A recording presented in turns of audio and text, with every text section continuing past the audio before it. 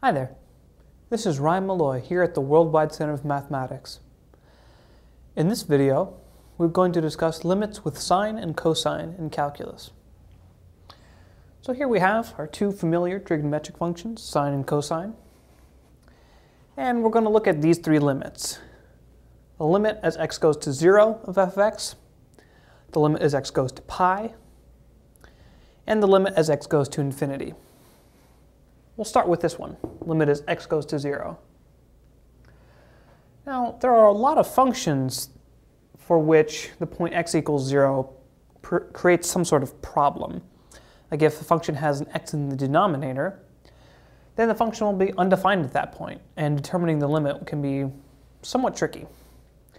But that's not the case for sine and cosine. They are so-called well-behaved functions. They're continuous and well-defined everywhere on the real number line. So with this limit, we can simply plug in the value and see what we get. It's equal to sine of 0, which is just 0. Similarly for cosine. Cosine of 0, which is just 1. And the same is going to be true for the limit as x approaches pi. This value is no different than any other. There's no reason to suspect that either of these functions will be poorly behaved at x equals pi, though one does need to be a little bit tricky if one is using the inverse functions, such as inverse sine of x, or even 1 over sine of x.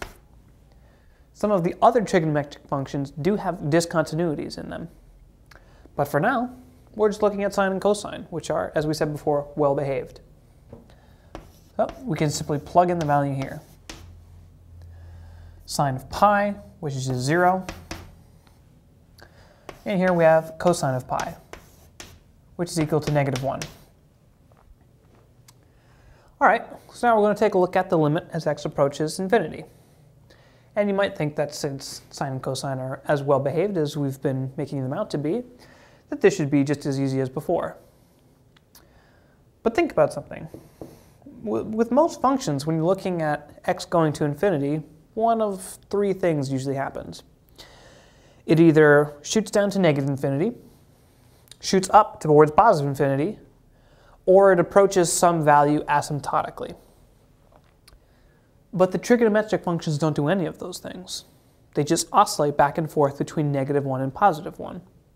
No matter how far out you go towards positive infinity, there will not ever be a point beyond which the function will have normal end behavior.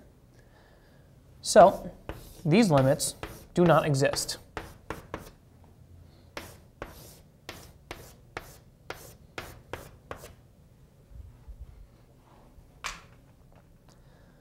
My name is Malloy, and we've just discussed limits with sine and cosine in calculus.